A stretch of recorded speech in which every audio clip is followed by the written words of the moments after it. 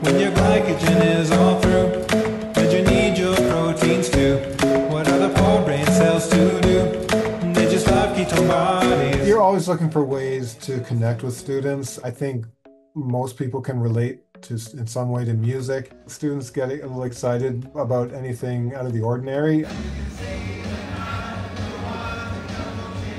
Sometimes students will tell me, they were singing a song during the test or, in their head. The song was written actually quite a few years ago, shortly after the Ed Sheeran song came out.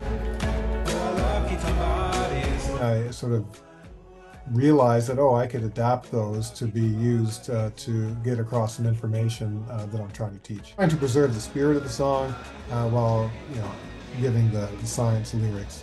I have a few others. I did a cover of the Rosé and Bruno Mars song, APT, and that was about ATP, which is another important biological molecule. I'd like to see that people are enjoying something you've done. He has some playlist here. Along with another professor, they did a duet to Sweet Caroline. I know you know the song, I'm not going to hum it, called Sweet Collagen, which is a protein he was teaching his class about. Good on him.